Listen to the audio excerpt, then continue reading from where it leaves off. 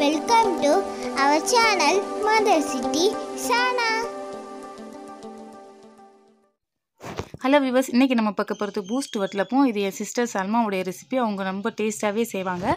அதை தான் இப்போ உங்கள் கூட நான் ஷேர் பண்ண போகிறேன். இப்போ தான் நம்ம சேனலை புதுசாக பார்க்குறீங்கன்னா நம்ம சேனலை சப்ஸ்கிரைப் பண்ணிட்டு கூடவே பெல் ஐக்கானே கிளிக் பண்ணிவிடுங்க.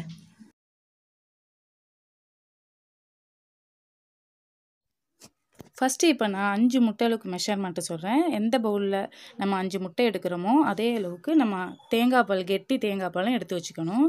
இப்போ நம்ம அந்த 5 முட்டையும் எடுத்து வச்சுக்கலாம். அதுக்கப்புறம் 8 டேபிள் ஸ்பூன் ஜீனி எடுத்துகிட்டு, 5 முட்டைக்கு 8 டேபிள் ஸ்பூன் ஜீனி எடுத்துகிட்டு அதோட 3 ஏலக்காய் சேர்த்து நல்லா பவுட்ரு பண்ணிக்கலாம். ஏலக்காய் இல்லைன்னா வெனிலா எசன்ஸ் கூட சேர்த்துக்கலாம். இப்போ இந்த 5 முட்டையும் நல்லா அடிச்சுக்கணும். பாரம்பரியமாக செய்யணும் அப்படின்னு பார்த்தா நான் ஆரம்பத்தில் கையில் தான் அடிப்பாங்க. நான் இந்த விக் வச்சே நான் அடிச்சுக்கிறேன்.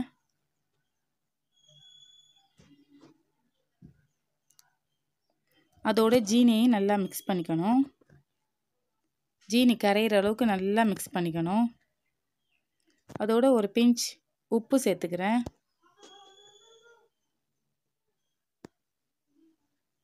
நல்லா எல்லாத்தையும் ஜீனி உப்பெல்லாம் கரையிற அளவுக்கு நல்லா மிக்ஸ் பண்ணிக்கணும்.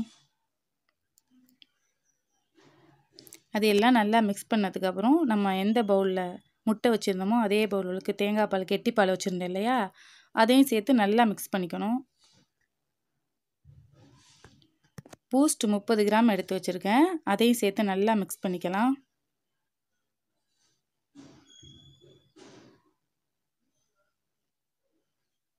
இப்போ நல்லா ரெடி ஆகிடுச்சு பாருங்கள். இப்போ எந்த பவுலில் நம்ம வட்டலாப்பம் செய்ய போகிறோமோ அதில் கீ அப்ளை பண்ணி வச்சுக்கணும்.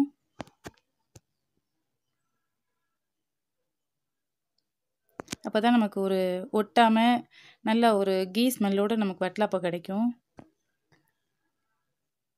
அதே பவுலில் நம்ம ஒரு வடியை வச்சு நம்ம செஞ்சு வச்சுக்கிற வட்டலாப்பத்துக்குள்ளதை ஃபில்ட்ரு பண்ணிக்கணும். ஏலக்காயோட தோல்லாம் வரும் இல்லையா, அதுக்காக.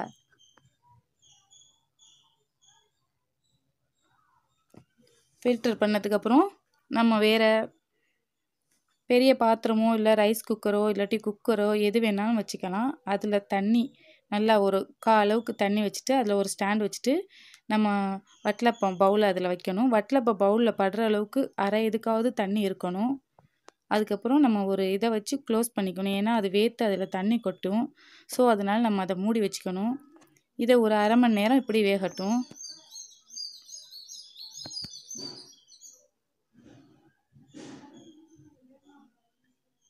அரை மணி நேரத்துக்கு அப்புறம் பார்த்தோம் அப்படின்னா இப்படி பாதி வெந்து இருக்கும்.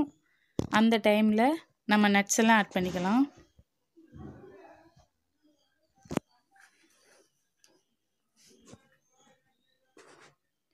அதோட ஒரு ஸ்பூன் கீயும் சேர்த்துக்கலாம்.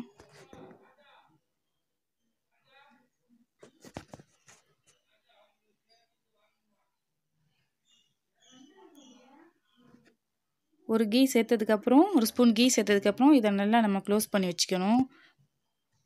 க்ளோஸ் பண்ணிட்டு ஒரு 15 நிமிஷம் கழித்து இதை பார்த்தோம் அப்படின்னா இது வெந்திருக்கும். 15 நிமிஷம் ஆயிடுச்சு. இப்போ பாருங்கள், இது மேலே வேர்த்து தண்ணியெல்லாம் கொட்டியிருக்கா. அதனால தான் நம்ம இப்படி க்ளோஸ் பண்ணி வச்சுருக்கிறோம். இப்போ நம்ம இதை ஓப்பன் பண்ணி பார்க்கலாம்.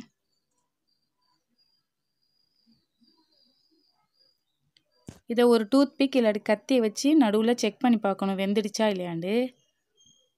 நான் கத்தியில் செக் பண்ணி பார்க்குறேன். வெந்துடுச்சு பாருங்கள், ஒட்டவே இல்லை. இப்போ இதை நம்ம எடுத்துக்கலாம்.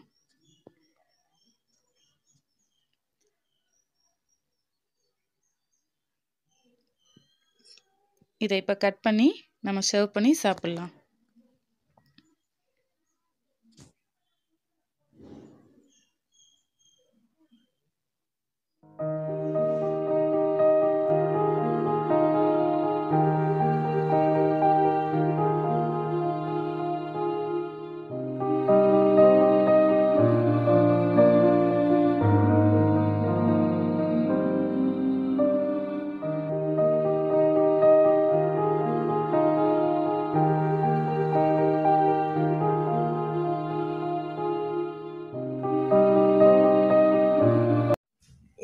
பண்ணுங்கள், கமெண்ட் பண்ணுங்கள், ஷேர் பண்ணுங்கள், சப்ஸ்கிரைப் பட்டனை கிளிக் பண்ணிடுங்க. தேங்க்ஸ் ஃபார் வாட்சிங்.